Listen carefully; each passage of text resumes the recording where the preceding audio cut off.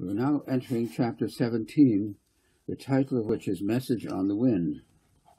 Brian and Kevin had snatched something to eat and got out of the house well before the noise of cars had awakened their parents. Brian told Kevin the story of the buses and the little dog up the road, and Kevin sat looking out across the lowland from the sill of the barn where they sat, tears coming quietly down his cheeks. "What's wrong, Kevin?" "What do you suppose is wrong? I'm worried about the girls." Brian waited a moment. Then he asked, "Is there anything special? Do you think you might know where they are?" "Of course not, stupid. We looked everywhere, didn't we?" Again Brian was thoughtful. "No, not everywhere." "Well, since you're so smart, where didn't we look?" "We didn't look at the toy village, but Mom did." "Grown-ups don't see things we see. They're farther away." "They couldn't be hiding there. If they'd fallen in the pool, we'd see them." He turned his head away in grief and anger. "I suppose, but that's where we could start. I've got a feeling." "You and your feelings. Nuts. Where else haven't we looked? We haven't looked down where I saw Bumworthy and that other guy, and we haven't looked where you and Bart zapped those guys in the Jeep." "You couldn't be there." "Where?" "Where the Jeep was, stupid. We'd have seen them. They might have gone there after you left. More likely down by the bulldozers. Those girls were always messing around where girls shouldn't go. Mom says that where boys can go, girls can go." Kevin shoved his brother. "You're so smart. Whose side are you on, mine or theirs?" "I just want to find them. So do you." "Okay, smarty pants, let's go." Brian ran after him. "Kev, yeah, we start with the toy village, okay?" "Okay, for the good that'll do. Then you can go to the Jeep place, and I'll go to the bulldozers." "Okay." The toy village was as Kevin had left it. No alien smell remained, but Kevin recalled his cleanup and the questions being full of them. "Brian, yeah, remember the night before last?" "No." Kevin looked at him. Brian was not fooling. He was looking carefully around the toy houses and at the edges of the pool. "Brian, we're out in the fog together." Kevin was feeling desperate. He knew he had shared the experience. Brian must be pretending. Kev, they were here. I found a peanut. Mom said she gave them peanuts." "So what? We knew they were here. The thing is, where did they go from here?" "And here's a footprint in the mud." Kevin went over to the brother and shook him. "You didn't answer my question." "What question?" "You and I were out in the fog and the rain together the night before last, and there was ice and thunder." "I was not with you. And there was no rain or fog that night. You're crazy. You're covering up something." He shook himself free from Kevin as tears began to come down his face.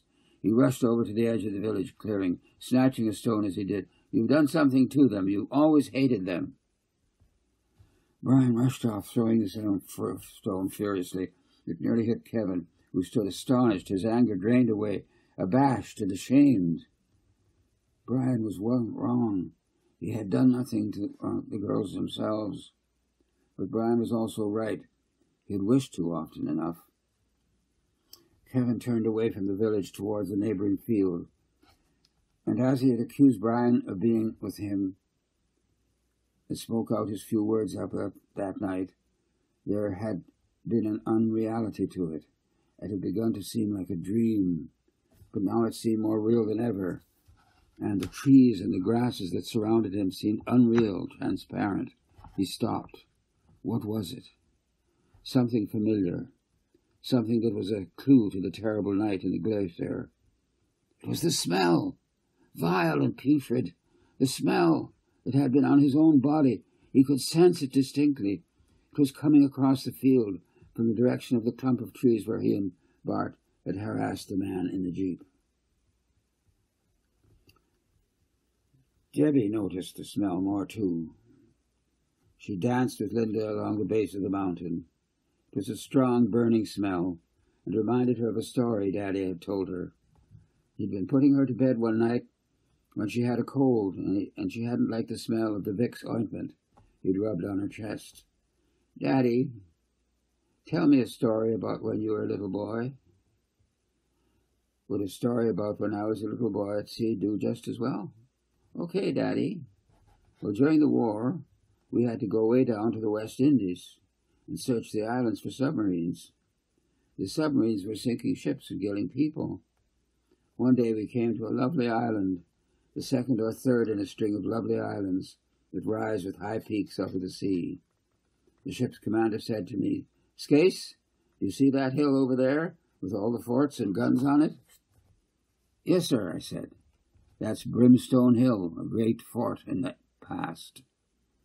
"Why is it called Brimstone, sir?" I said. "So wait you see, Scace. You'll know as we pass close to it." "Then you know what happened?" "What happened, Dada?" We went a little farther, and there was this tremendous bad smell from the water and bubbles coming up. He said to me, "That's why it's called Brimstone Hill. All that sulfur coming up. It's an old volcano. They say it could blow at any time." Debbie didn't remember any more because she got off to sleep, but it came back to her now. The great hill, the great smell, and the threat. It could blow up any time. She called to Linda, "Come, Lindy, we must get behind the mountain. It could blow at any time."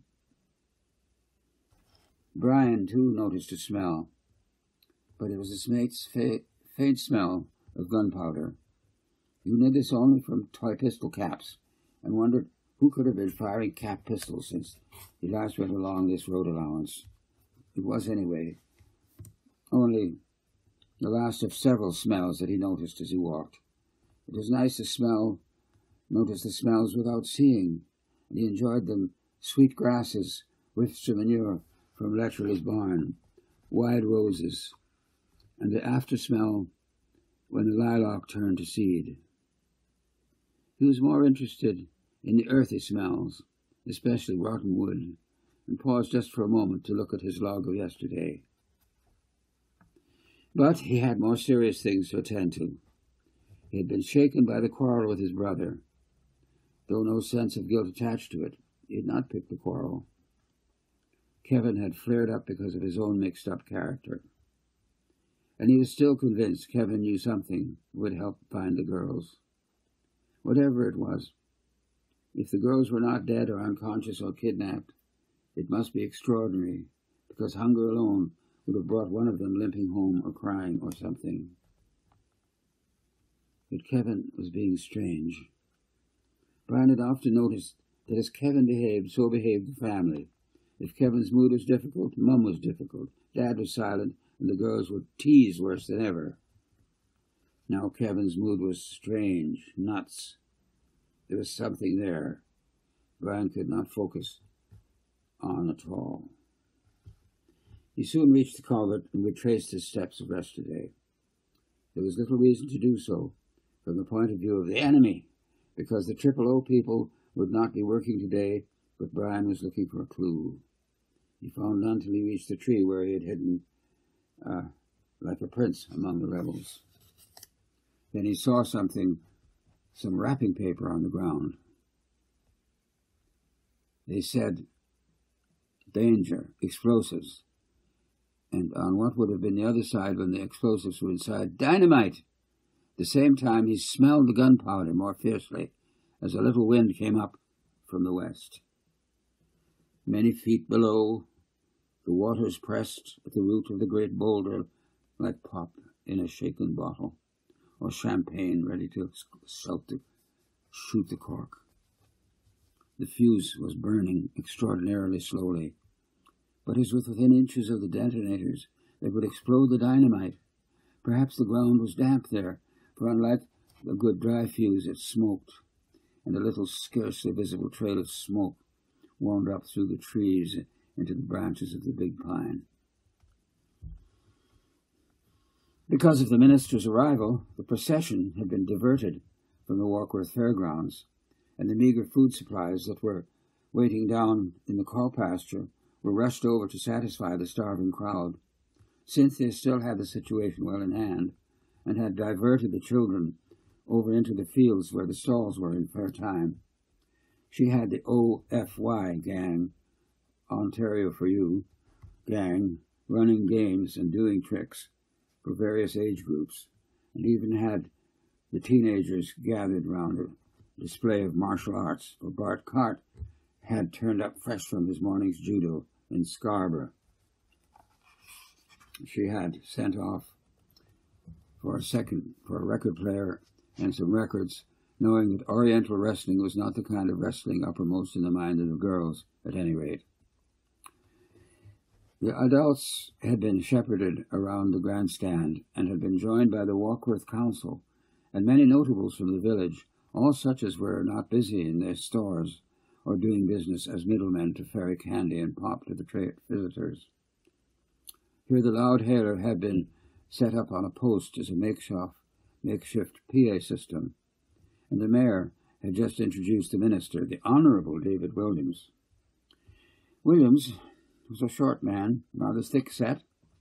Many people thought he was overweight, but this was an impression given by his square face. He was in his early 40s and showing little sign of greying or balding. He spoke in a flat way, with little intonation or expression, a manner of speech that seemed a combination of the unflappability of the Western Ontario farmer, who knows that he has plentiful good land, and the dry tones of the 400 of London, Ontario, who are afraid to sound emotional lest they sound like the other 156,000 of their city. Thank you for your kind words of introduction, Mr. Mayor. I'm greatly impressed with the community from everything I have seen and heard about it before coming here, and now from what I have seen on this my first visit. Wark was already known long ago among discerning eaters of Ontario cheese. Another level of government had made Warkworth better known for a less tasteful reason with the establishment of the penal institution. But we have to have such places, and a happy example of the pleasant community of Warkworth will inspire those who have to stay there to better lives, as no doubt the environment makes the prison officials who live in Warkworth pleasant to work under. Truman McCoy leaned over to Garth Keating and said in a stage whisper, "Them ones inside are never the ones that will need to be." Garth shifted uncomfortably. "Today, in Warkworth, we have assembled together by a happy chance two great elements of our Ontario society, the rural people who are the backbone of our life and the source of our daily bread." "Backbone of the Conservative Party and source of your dough," murmured Hans Eklunds. "And visitors from our great metropolitan area of Toronto, where industry and commerce have created communities of unparalleled beauty, cleanliness, and creativity. I would like all of you from both these elements of our society to know that your government in Ontario has the interests of both elements at heart and will continue to balance the needs of both for planning and legislation. We believe that our government has, over more than 30 years, richly deserved the confidence repeatedly placed in you in us. By fidelem or nortalis," Hans' words were just audible, "by the people of Ontario. When I first was invited to address the visitors to the Own Your Own Ontario Development Corporation, I did not know that I would have to bear some disquieting news to you. Though I am sure, Mr. Bondworthy, that your visitors today will want to invest in such lovely countryside, I have received news just this morning from the Chief Justice." "The Chief Justice? That the titles you have given to these purchasing previous to now cannot be regarded as legal." There were gasps from Bondworthy, Catting, and several others. But the majority were not affected either because they had come along for the ride or because the minister had effectively stopped them thinking in the first 4 sentences. Before anyone gets alarmed or before there is unwarranted confusion, Tedeschi was on the edge of the crowd, having done his weekly shopping in Warkworth and hoping to stay on for the Donnybrook. Confusion, he thought. What does that remind me of? I want you all to know that after talking with Mr. Hagerman this morning, I've decided to ask the Prime Minister and the Cabinet for special legislation that will permit municipalities to pass suitable bylaws that will legitimize such title deeds. There should not be any embarrassment to any of our friends who have invested time and trouble in this enterprise. I am told that the local organizers have arranged for an annual Donnybrook auction to take place a little earlier than usual today, so that the visitors will be well occupied and the local good people can get to know you better." "We know them quite well enough, thank you," Cynthia said, less louder than her father, but loud enough to be heard. "So such developments are really in the best interests of both the urban and rural sections of the population. I trust that when the appropriate moment comes, Mr. Mayor, you and your council will not refuse—" "Fuse!" shouted Tedeschi. "My fuse! Mr. Bondworthy, my fuse is lit since yesterday." He rushed up to the platform and dragged Bondworthy to him. "It will go off any time, and there will be no sign to keep the people away." Tedeschi was shrieking, pushing his way through the crowd with a breathless Bondworthy. "Good heavens," said the Minister of Municipal Affairs, his voice continuing to boom over the loud hailer, along with less printable remarks from people around him, annoyed at the interruption. "Oh," cried the mayor, "the girls, my brother's children!"